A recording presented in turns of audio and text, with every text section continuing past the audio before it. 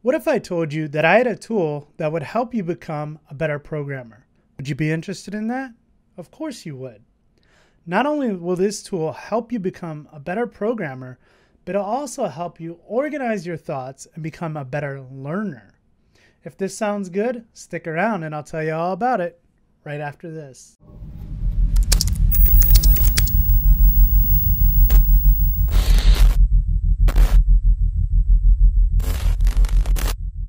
Hello there, my name is Dan Vega, and on this channel you'll find tips, tricks, and tutorials related to software development. If you're new to this channel, please consider subscribing, and as always, anything that we mention will be listed in the description below. With that, let's jump into today's tutorial. Today we're going to talk about mind mapping. Mind mapping is a method that you can use to collect your thoughts in a way that promotes and stimulates learning. What we're going to do is jump right into a mind map that I created when I wanted to produce this video that taught the advantages of mind mapping for programmers. So with that, let's jump into it and have a little fun. So here we are inside of the mind map that I created to produce this video. We'll get to different types of software that you can use to create these mind maps, but let's focus less on that right now and more on the mind map itself.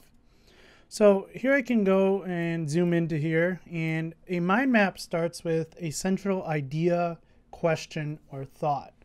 So again, when creating this video, my thought was mind mapping for programmers. So how could we help programmers learn with the idea of a mind map? So the first thing that I did was I thought about, all right, I need a video title for this. So I create a branch, and again, we'll get into the structure of a mind map in a little bit here. But I created a branch and I used one word or phrases that kind of described what this video was going to do. So we want to talk about mind mapping. We want to stress about the importance of it for programmers, software developers, how we could become a better learner. And from that, that's how I derived the title of this video. So then we get into advantages of mind mapping. And I want to be sure that I stress to you what are the advantages that we can take from producing mind maps.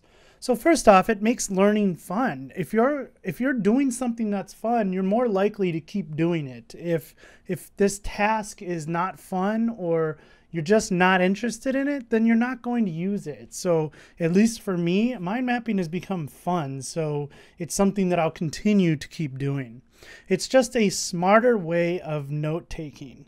So we get into this idea of transcribing content to learn something. If you've ever been in a lecture or a presentation and you've just sat there and blindly documented what somebody else was saying, you're not going to really learn about that. If you have some notes from a conference that you were at last year where you just sat there and took a full page of notes, if you go back and look at that piece of paper or that note inside of your computer, you're probably going to have to read the entire thing again to understand what the heck you were talking about or what the person who gave the lecture was talking about. And so transcribing content doesn't really promote learning the way that a mind map can.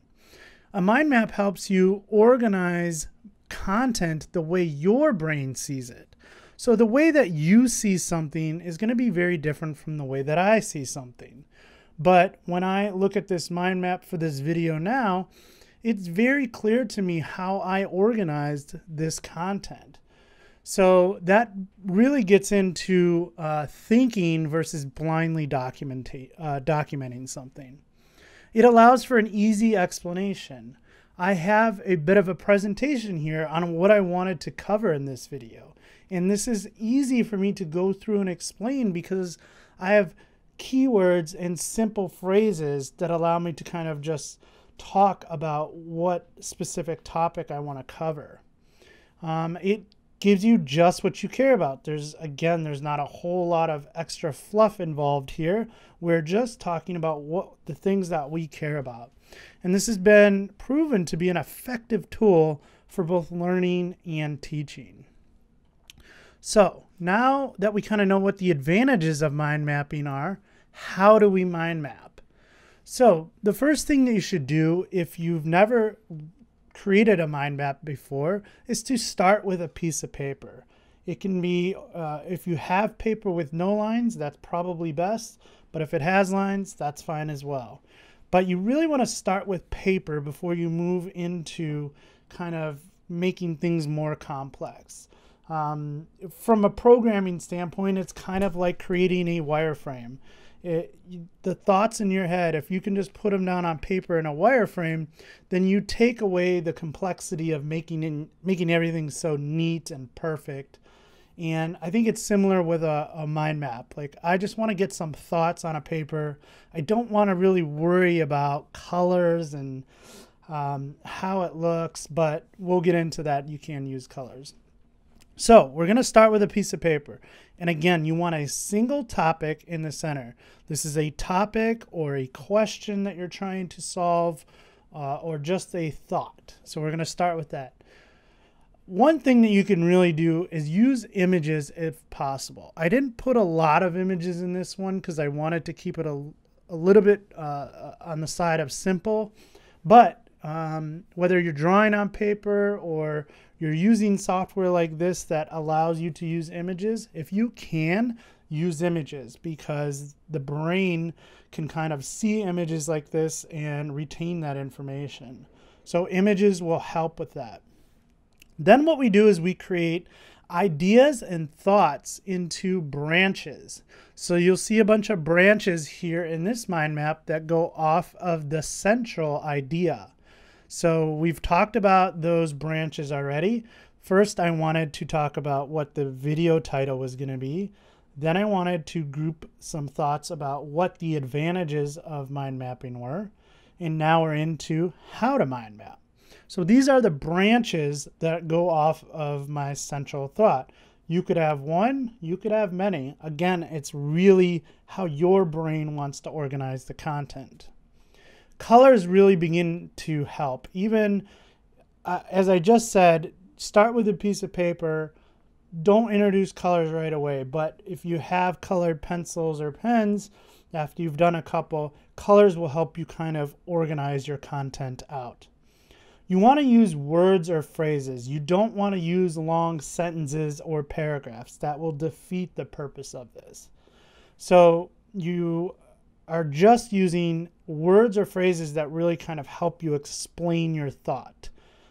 In some software like this one, you could add comments to it if you need to come back and think about it. But, you know, I'm not reading off of something. I just have all of these thoughts here, and I'm just kind of explaining these thoughts out. So words or phrases that are going to really help you remember the point or topic of what you want to talk about. And then connections. So we have all of these different connections and branches and how you can go off. And this really helps to build out your entire thought on your topic. So now that we know the advantages and how to mind map, let's go into what to mind map. Like, all right, we know how to kind of create a mind map, but what are some of the things that we can mind map? So I'll start with reading a new book. I really enjoy reading books, but I've always kind of taken notes in books. I may use a highlighter in a book and highlight certain things, but that doesn't really help because then you got to come back and look at all your highlighted stuff. And you could take notes, but then you're not really, keeping yourself into that book. You don't want to spend time transcribing stuff, especially when you're reading a book. That's going to take you off your path. So when I'm reading a new book, I may have a mind map for both notes and quotes. You could break this down into just those two kind of branches. You could break a chapter out for every chapter in the book. You can create a branch and then just create 3 to 5 topics that you learned about in that particular chapter. If there's a particular quote in the book that I definitely want to remember, I'll create a branch just for quotes in that book. And this really helps me go back and look at a chapter of a book and remember that, oh yeah, I learned about X, Y, and Z. So reading a new book is something that you can really start with right away. And this helps with any types of book, especially computer books, if we're trying to learn a new language or learn a new framework, this helps you retain that information that you're learning along the way. Another great thing to mind map is presentations. So if you go to a conference or a meetup or even used for online courses, mind mapping is a great way to retain that information. So the next time you go to a conference, instead of using your laptop and just transcribing, paragraphs of notes throughout the either conference or presentation, try using a mind map. Start with a central topic. What is the title of that person's presentation? Use that in the center and start to create your branches and create thoughts off of those branches. The great thing about presentations is the presenter has usually done the upfront work for you. They have some type of structure to their presentation. You can use that structure to drive your mind map. So that's really good. An article. So if you're working on an article, whether it's for school, for work, or maybe a blog post that you're working on, this is a great way to collect your thoughts on what you want to make sure that you cover in that article. I use it for podcasting, whether you're a podcast creator or you're consuming a podcast. Again, I enjoy certain podcasts, and if I want to make sure that I'm taking notes on that, instead of just scribbling something in a notebook, I'll create a mind map for that particular podcast. You could do it for that episode, or you could do it for the entire podcast itself, and then off of there, create a branch just for that episode and, the 2 to 3 to 5 things that you learned in that episode. Question to brainstorm. Maybe you have a question. How does X work? So if how does X work, you can start creating a mind map on how you're going to solve this question. So that's something else I do as well. And then learning something new. And this is really important for programmers because we are constantly trying to keep up with new things that are coming out and keep up with the languages that we're already using. So when you're learning something new, like a new framework, a new programming language, or a new version of the software that you use, this is a great chance to use mind mapping. You start with the central idea. In this case, let's say that we were learning what's new in Java 9. We can create branches for all of the main features that came out in Java 9. And then from those branches, we can go ahead and create connections that kind of talk about the different features of that feature. So again, for learning something new, mind mapping is really great. So now that we know what to mind map, how can we do it? What are some tools that we can use to take advantage of this? Well, let's talk about paper. As far as paper goes, I said earlier that no lines is best, but if you have lines, great, it'll work still. But again, size kind of matters in your paper depending on what your thought is going to be about. If your thought is just about a single question that you know is pretty small, then you can get away with doing something in a notebook. If you're mind mapping every single feature in the Java programming language, you might need some bigger paper for that. So just think about that before you create your initial central topic. If you're using paper, again, colored pens or pencils work very well because they just help the brain kind of think and branch off of that central topic. And I use these Code and Quill notebooks. I have 3 of them actually. They're really nice. I'm not an affiliate in any way for them, but I just really like their notebooks. So if you like, go ahead and check them out. So software. I'm using Coggle, and I'll talk a little bit more about why I use Coggle.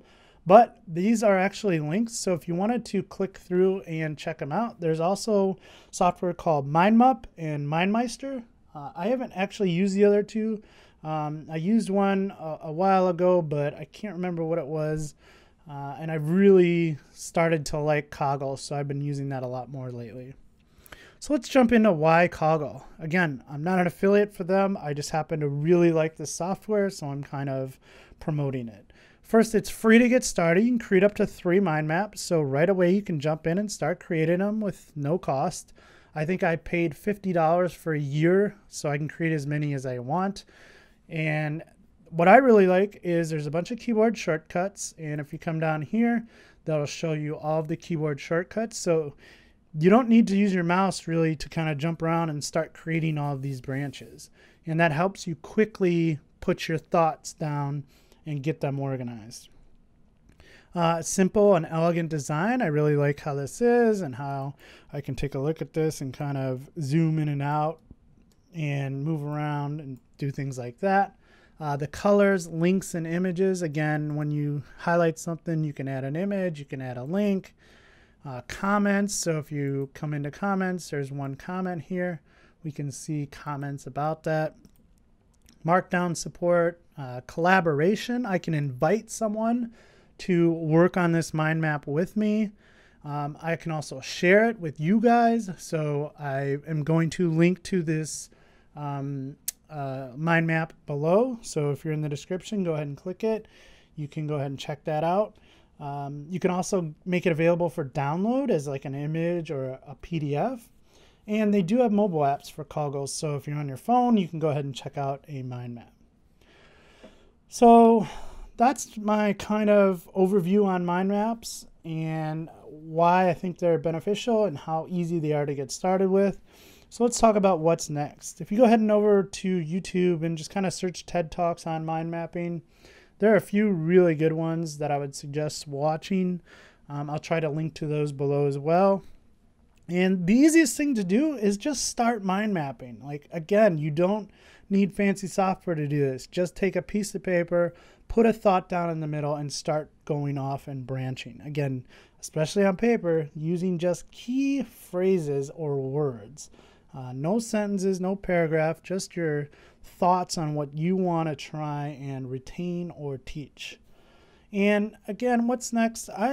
Teach someone else, and that's what I'm doing here. I love mind mapping so much. I think it's a really effective tool for both learning and teaching. So that's why I'm producing this video, just to kind of teach you about mind mapping.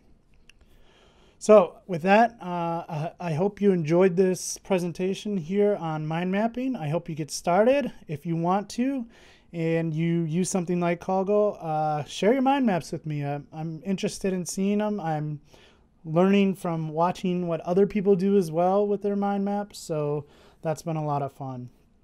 And if you like this video, please hit that thumbs up, hit that subscribe button. That really helps me out. And I hope you guys have a wonderful day.